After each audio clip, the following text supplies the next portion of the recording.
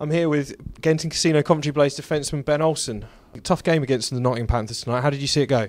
I mean, they're a really skillful team. I mean, I think we brought it to them physically. They had some time in our zone where they had some pressure, but we kept them to the outside most of the game. And I think, I mean, our power play was better than theirs. I think that's what turned the tide.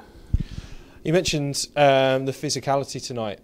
It wasn't you dropping the gloves, it was Dustin Cameron. Is that a good thing that you've got multiple players on the team that can do that?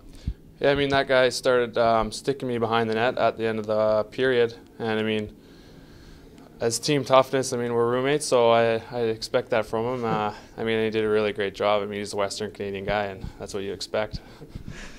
So with the team toughness and moving things around, you've ended up playing on defence tonight. Do you find it difficult switching defence to forward to defence, or is that just something that comes naturally? I've gotten used to it.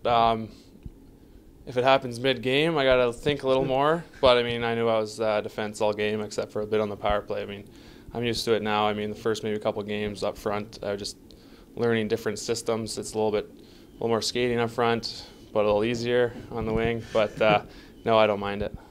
Excellent. Well, thanks very much, Ben. Good luck for the next weekend. Okay, thanks for having me.